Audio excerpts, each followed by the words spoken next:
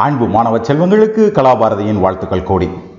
சரி, இந்த ப்ராப்ளத்தில் நம்மளுடைய நோக்கம் என்னன்னு கேட்டிங்கன்னா, அதாவது ப்ரொஜெக்டைல் மோஷன் நம்ம படிச்சிருப்போம் இல்லைங்களா?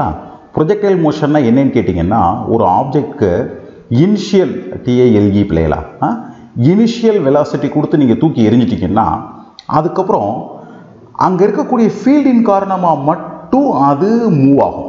அந்த மூவ்மெண்ட்டை பற்றி படிக்கிறதுக்கு பேர் ப்ரொஜெக்டைல் மோஷன். இது நம்ம 11th நம்ம கிராவிடேஷனல் ஃபீல்டில் மட்டும் என்னன்னு பார்த்துருப்போம்.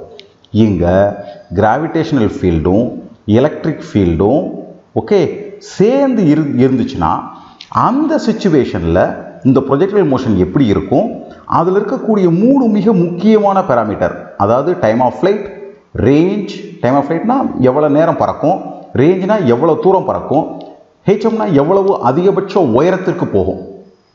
இதை இந்த ப்ராப்ளத்தில் படிக்க போகிறோம். இந்த அண்டர்ஸ்டாண்டிங்கில் இந்த ப்ராப்ளத்தை வாசிக்கலாம்.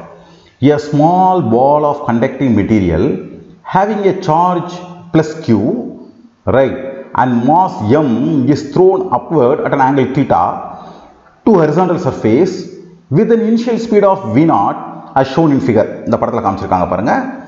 இங்கே வந்து என்ன செய்கிறாங்க, இந்த சார்ஜை தூக்கி போடுறாங்க. அதனுடைய மாஸ் m, அதனுடைய சார்ஜ் q, ரைட்.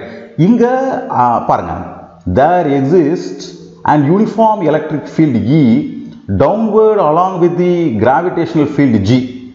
ஓகே, ரெண்டு ஃபீல்டு சேர்ந்து இருக்கு. இப்போ calculate the range, maximum height and time of flight in the motion of this charged ball. Neglect the effect of air and treat the ball as a point mass. இதான் பிள்ளைகளா கேள்வி.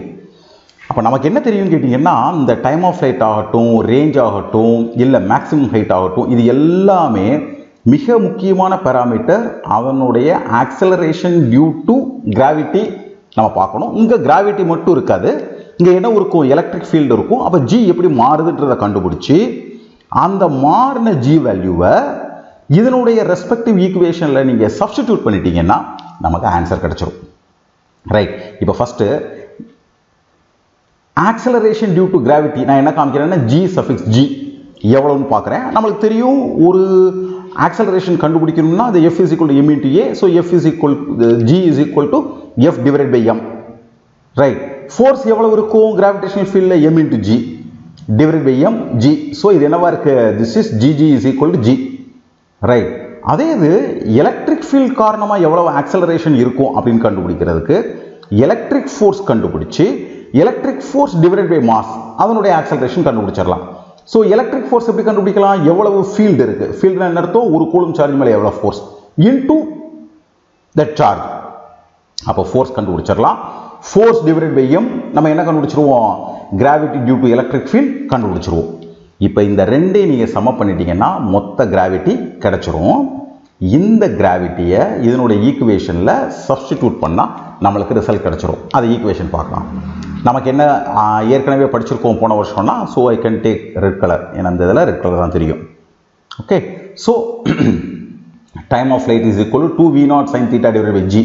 இங்கே என்ன கண்டுபிடிச்சோம், g is equal to g plus g by qe by m போனதில் கண்டுபிடிச்சோம் இல்லையா? அதை இந்த இடத்துல அப்படியே என்ன செய்கிறோம், பிளக்இன் பண்ணுறோம். அப்போ டைம் ஆஃப் ஃப்ளைட் கண்டுபிடிச்சிடலாம். அதே மாதிரி maximum ஹைட்க்கு v square sin square theta divided by 2g, ஜியில் புது ஜியை பிளக்இன் பண்ணுங்க. அதே மாதிரி ரேஞ்சுக்கு அங்கே உள்ள ஜியில் புது ஜியை பிளக்இன் பண்ணுங்க, உங்களுக்கு என்ன கிடைச்சிரும், ஆன்சர் கிடைச்சிரும். ரைட். இங்கே நீங்கள் என்ன கவனிக்கலாம்னா, சார்ஜ் சப்போஸ் இந்த டயக்ராம் பாருங்கள். ரைட். இங்கே different projectile motion, different trajectory காமிச்சிருக்காங்க. ரைட். அது என்ன காமிக்குதுன்னா, சப்போஸ் Q 0வாக இருந்தால் என்ன, Q பாசிட்டிவாக இருந்தால் என்ன, Q நெகட்டிவாக இருந்தால் என்ன.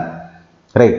சப்போஸ் Q நெகட்டிவாக இருந்தால் ஃபீல்டு எப்படி இருந்துச்சுன்னா மேலே ஆக்சலரேட் ஆகும். அப்போ நீங்கள் என்ன பார்க்கலான்னா, அதனுடைய மேக்ஸிமம் ஹைட்டும் அதிகமாயிரும், டைம் ஆஃப் ஃப்ளைட்டும் அதிகமாயிரும், அதே நேரத்தில் ரேஞ்ச் மேக்ஸிமம் டிஸ்டன்ஸ் போகிறதும் அதிகமாயிரும்.